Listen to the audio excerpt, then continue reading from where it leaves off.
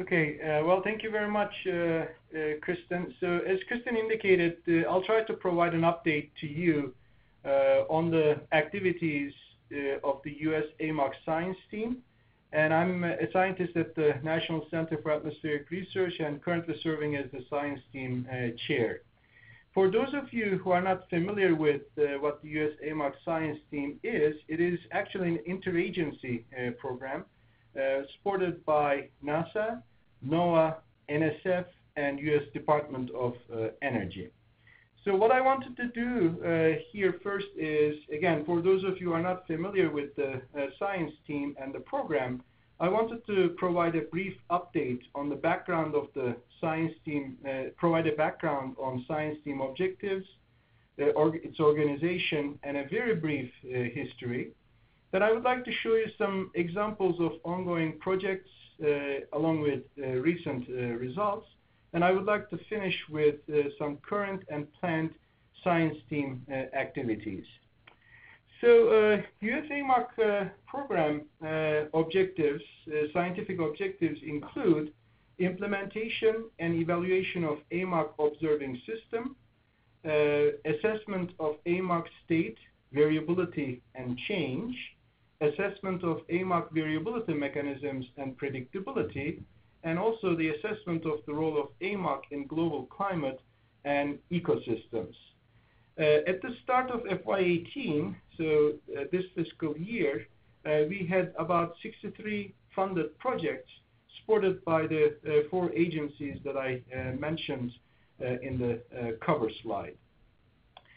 So this is just to give you an idea about the organization of the US AMOC program. It is essentially, the entire program consists of a science team.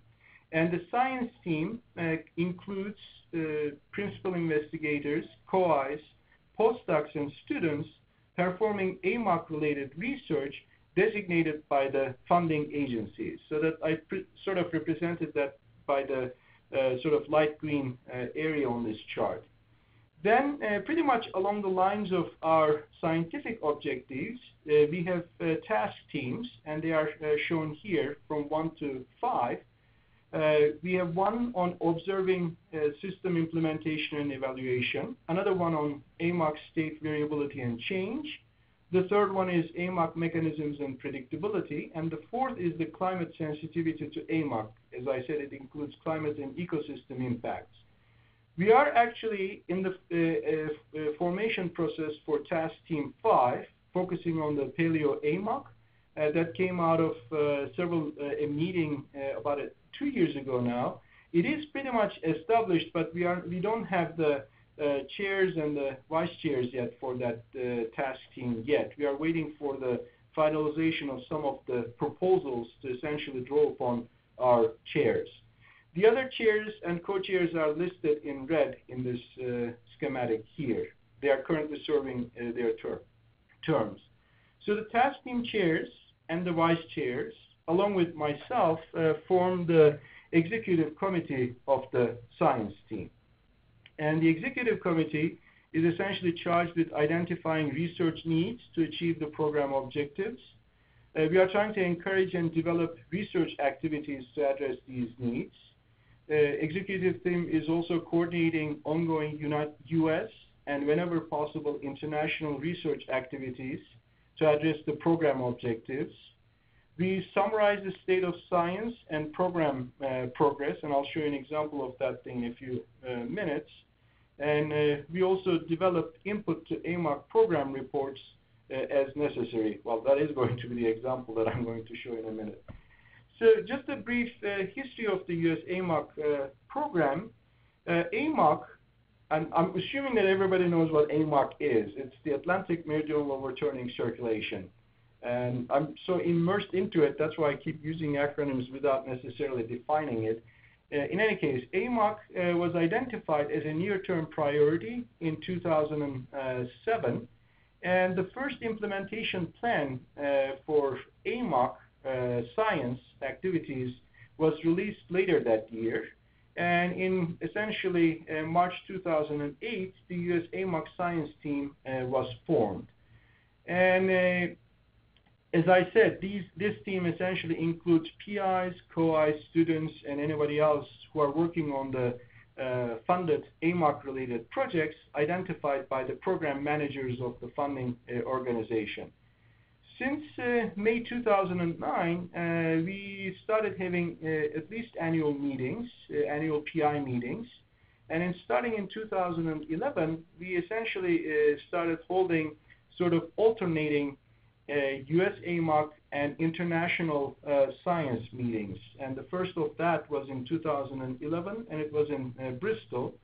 And we had an external review of the program. It was very positive, and we made some adjustments based on the recommendations. And one of the adjustments, for example, defining more formal terms for the terms of reference, essentially for the task teams and how the rotations of the leadership positions occur. And you can see that we had joint meetings in 2013, and then another one in 14 US AMOC meeting, and the last joint meeting was in 2015 in Bristol. And the joint meetings also alternate between US and the UK with the UK RAPID program. So early in 2016, we were requested to go to sort of an 18-month schedule for our meetings, and that's what we did pretty much. We did not have any official US AMOC Science Team meeting in 2016. Instead, we essentially sort of encouraged some participation in the Paleo AMOC meeting that was held in Boulder in May 2016. Last year, we had our science team meeting in Santa Fe, and this year, actually end of this month, during the last week of July, we are going to be hosting an international AMOC science team meeting in Miami. And I'll talk about that and show you a few slides on that thing in a few minutes.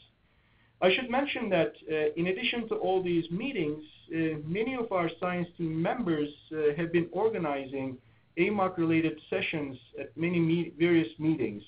These include Ocean Sciences, for example, AGU Fall meeting, that's another example, and this has been going on since the US AMOC Science Team was established. I'll talk about the sunsetting of the US AMOC program towards the end of my talk. I should mention here that we are going to have our last US AMOC Science Team meeting sometime in spring 2020. We haven't actually determined the location for this meeting yet. As I indicated in one of the earlier slides, one of the things that Executive Committee does is produce progress and priority reports summarizing the activities of the US AMOC Science Team. And we have been doing this thing since about 2013, and the recent report covers are actually shown here. And the last one that we issued just came out in May 2018. And if you notice that, I mean, unfortunately you can't see the date on the 2016, since we went to sort of 18-month schedule with our US AMOC Science Team meetings, we follow the same schedule with our reports. And I personally find these reports very useful. They're available from the US AMOC website. They actually provide a summary of the program activities, touching on all of the related projects, and they also include 1 to 2 page or sometimes slightly longer summaries from each of the projects that are funded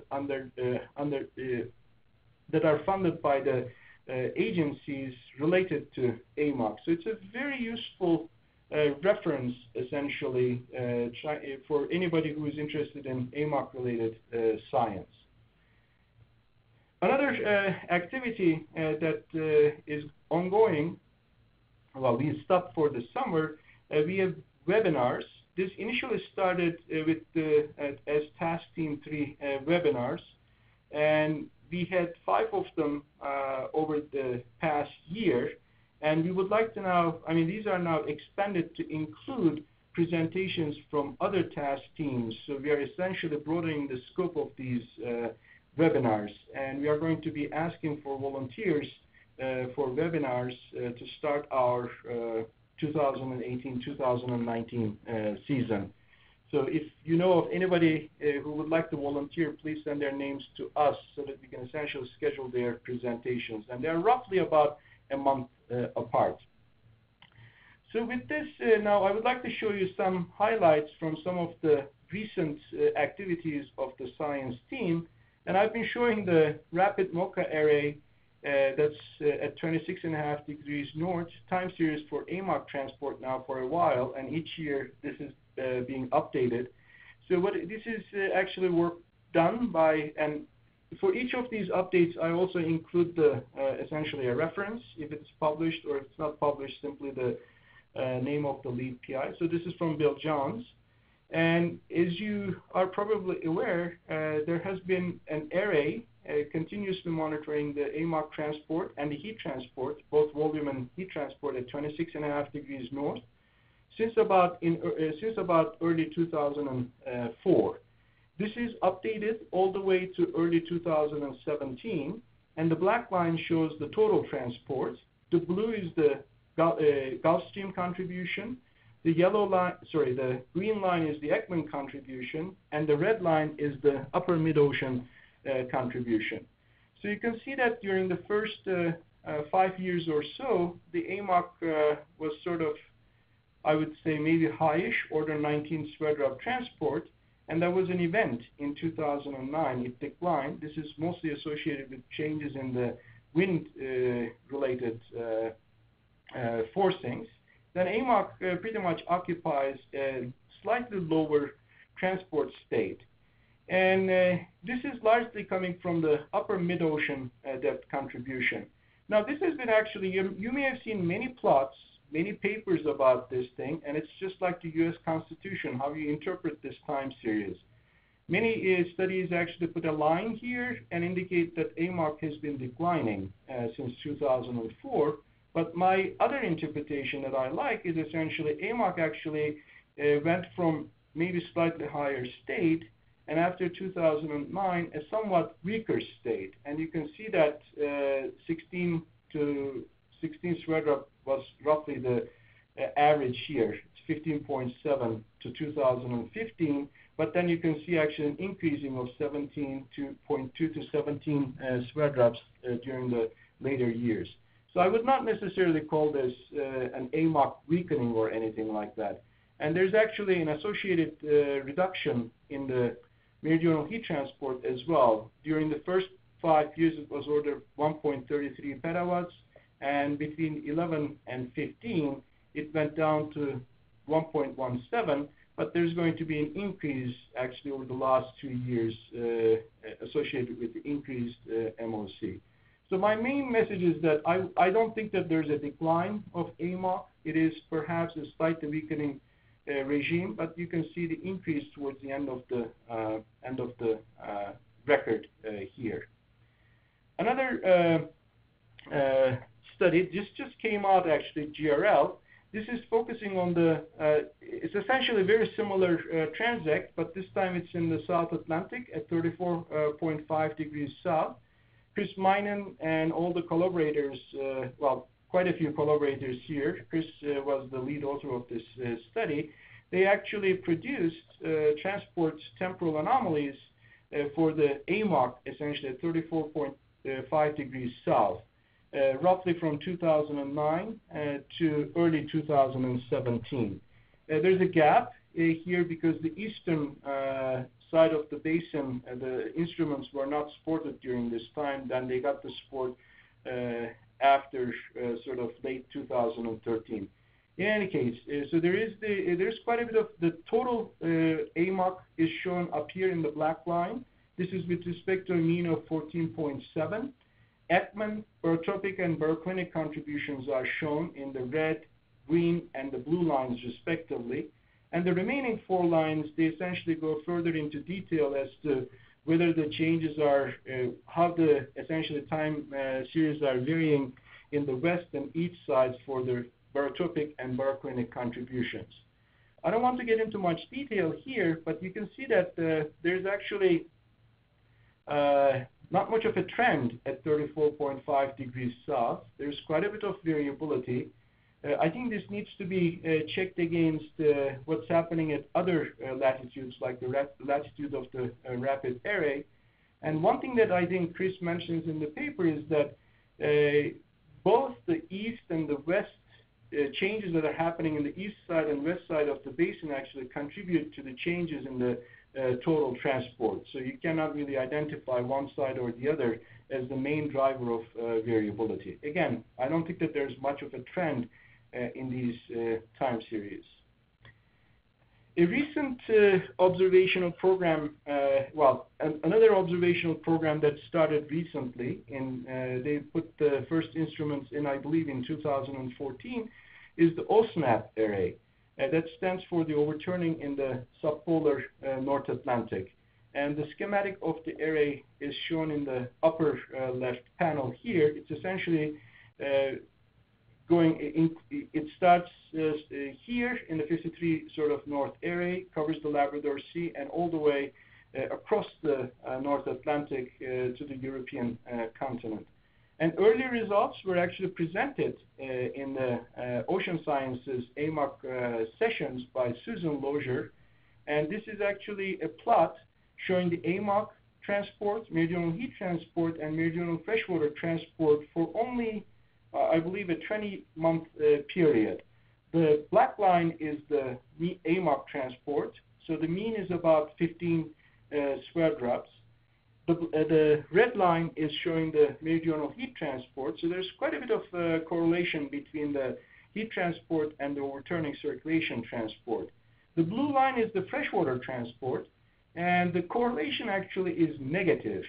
And these are very preliminary results, so they are, I believe, I don't know whether they figured it out or not, but they were trying to essentially figure out why the meridional freshwater transport is actually negatively correlating with the overturning circulation volume transport itself. So these are all preliminary, very new results, and it is a great addition actually. So we can now look at AMOC coherency, for example, all the way from north to south. So this is really nice. So these were the observational sort of studies. There are other, as I said, there are 63 studies looking into various aspects of AMOC and North Atlantic variability. This is an example from Martha Buckley's work. They are looking into origins of North Atlantic subpolar gyre heat content changes. Specifically, the top plot shows the upper ocean, upper 700-meter heat content change for the 2015 to 2004 period. The scale is degrees C per year, so you can see essentially cooling events or cooling trend happening in the northern North Atlantic. So the middle panel shows the time series of the heat content for this box region here, and this is in comparison with EN4 reanalysis product. And the blue line is from the ECHO product. So this is, by the way, from all of the studies, essentially from ECHO. And ECHO is not a reanalysis product per se. It is essentially an adjoint model. And the forward part of the ECHO integration is a free-running simulation. Therefore, you can essentially look at heat budgets, proper heat budget, and proper contributions or correct contributions to the heat budget. So, and the bottom panel is essentially showing that. Bottom panel is showing for the same period here, heat content changes due to various contributions. So the black line is the actual tendency. A term, that's the gray line here, shows the anomalous horizontal gyre circulation or the advective contribution, horizontal gyre anomalous circulation acting on the mean temperature gradients. The diffusion is the purple, the orange line here, and the yellow is the forcing. So their conclusion is that this cooling in the North Atlantic is largely due to the anomalous horizontal gyre acting on mean temperature gradient. Another study, this is Yan and Rong Zhang is another contributor to this paper. They looked at essentially the role of AMOC in the recent decline of Atlantic major hurricane frequencies. This is a plot from their manuscript. It's showing it's time series of various things, and I'll just get to them in a second. For the 1945 to 2015 period, these are filtered data sets. So the gray shading is showing the Atlantic major hurricane number, low frequency component. There is some inverted hurricane shear index. These are, by the way, these are not model results. These are coming from various observational data sets. The AMV index is the purple line here, down here, dash line. And then the AMOC fingerprint, again, not model, but it's essentially they came up with an AMOC fingerprint represented as the upper ocean heat content changes. That's shown by the blue line. Rapid observations are shown here, and in this case they put a trend, and I was just arguing that people should not do that. But anyway, the bottom line here is that they are finding that AMOC fingerprint and the Atlantic major hurricane number go hand in hand, and they actually looked at anthropogenic forcing changes, and they could not find any evidence linking anthropogenic forcing changes to hurricane activities. So one of their conclusions is that the hurricane activity is related to changes, naturally occurring changes in AMOC, and ocean dynamics actually is playing a major role in determining Atlantic hurricane activities. So another point that I would like to make, this came up on top of each other. This was supposed to be an animated slide, but I'll try to go through this. So let's ignore the color plot for the time being. This is essentially from one of our studies. It's just, I think it's an early online release in Journal of Climate. We looked at the representation of North Atlantic low frequency variability. As you may aware, there are some studies essentially, and there's almost a debate, indicating, essentially arguing for external forcing playing a role in AMOC or AMV, that's the Atlantic multi-decadal variability, and the internal variability does not really do much. So there have been several studies looking into CMIP3 and CMIP5 models saying that the model representation of low frequency variability is not good, in the sense that compared to observations, the low frequency variability in the models are not matching the observational low frequency variability. So we have actually looked at it in very many CESM simulations. So what these sort of box plots show from observations, from large ensemble simulations in CESM, this is from 1920 to 2005 period, we have 40 ensemble members roughly. And this is from a pre-industrial control simulation. It's about 2,200 years. So we looked at running 5-year, 15-year, and 30-year trends in these simulations. And then these are plotted as the sort of the median is 50%. The box edges show the 25 and 75% range, 1 to 99% range, and the whiskers then show the crosses show the exceeding sort of anomalies beyond 1% and 99% levels here. The bottom line here is this is for NAO. We have done it for upper ocean, sea surface temperature. We have done it for AMOC. What we are finding is that for sort of subdecadal and decadal time scales, model representation of variability is on par with the observational estimates. But unfortunately, you can't see it. You have to take my word for it for this plot. The 30-year trend estimate from the models are actually much lower than what the observations suggest. In fact, this one is showing for all the ensemble members that are used in our study. This is the observational range, the blue line here.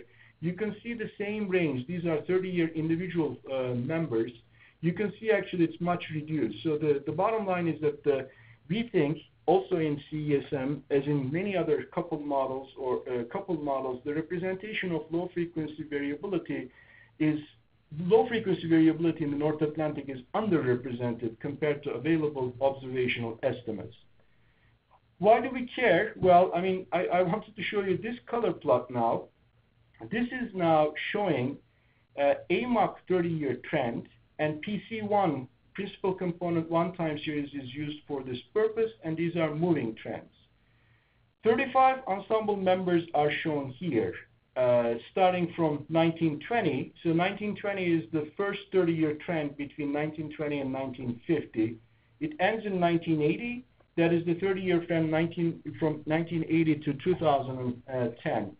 The bottom row is the ensemble mean of these 35 ensemble members. Forced ocean simulation is shown here. That's our truth. You can see that there is quite a bit of difference between what our forced ocean simulation is saying, what AMOC behavior should be, versus what the free-running simulations are saying.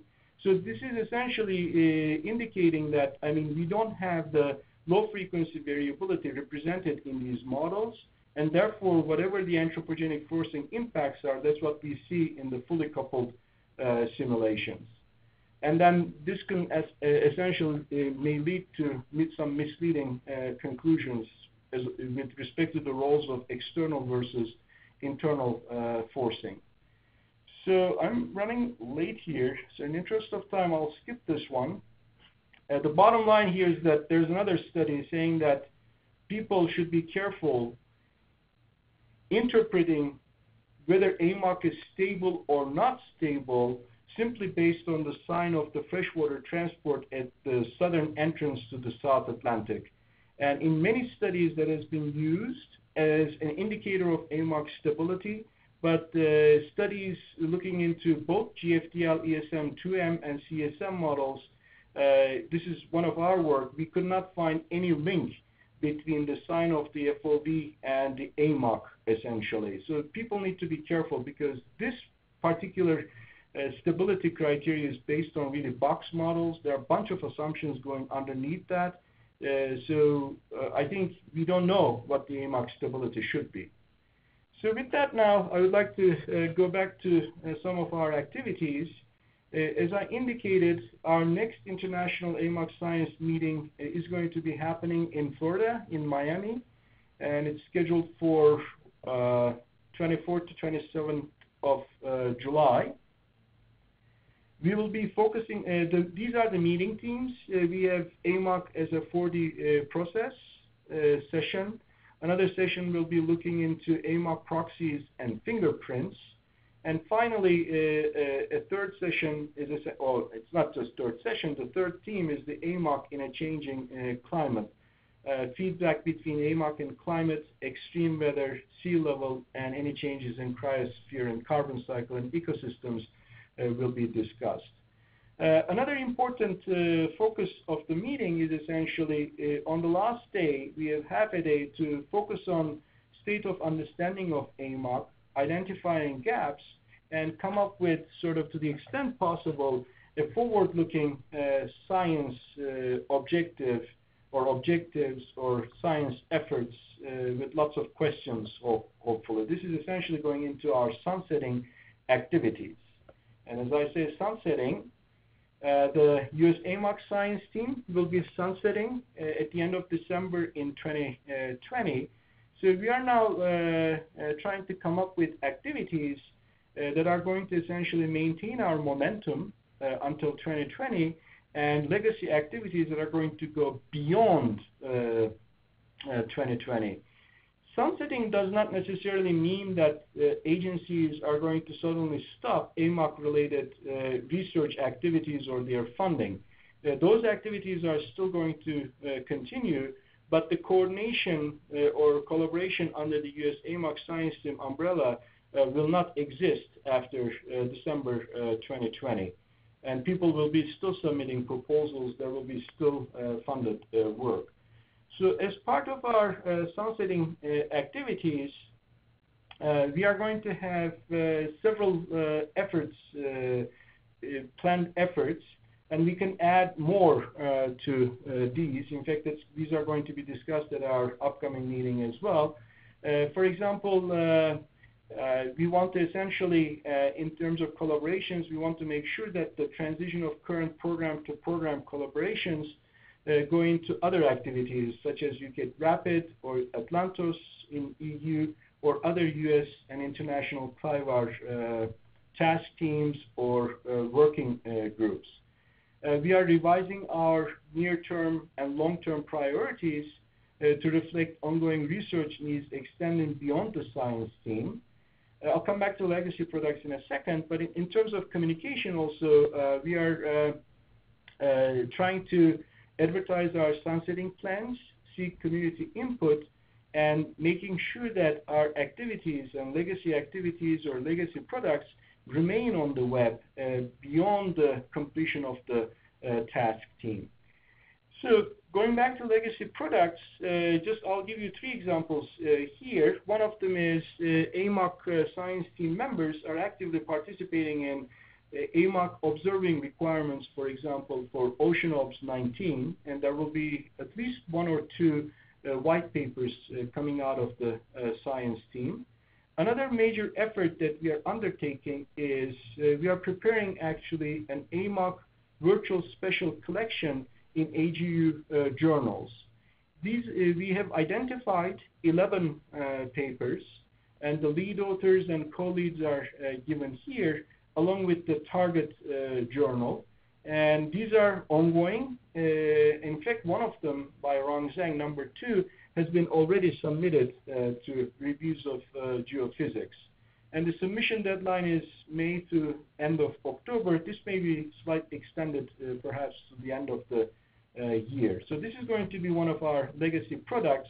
The goal here is that provide a review, identify the contributions of the US AMOC program along with the UK RAPID program and other international collaborations, and then try to essentially identify future pathways to sustain some of these efforts and how the science should go forward. And another product that I'm happy to highlight here is the AMOC metrics. This has been we're trying to get funding for this effort, for this project, and I'm happy to say that it is finally funded. It is funded by NOAA, 3 NOAA programs, CVP, MAP, and CM, and DOE RGCM programs. It's a collaboration between NCAR, Lawrence Livermore National Lab, PCMDI in particular, and GFDL. But I should mention that this is actually a broader collaboration. I'll come back to that thing in a second.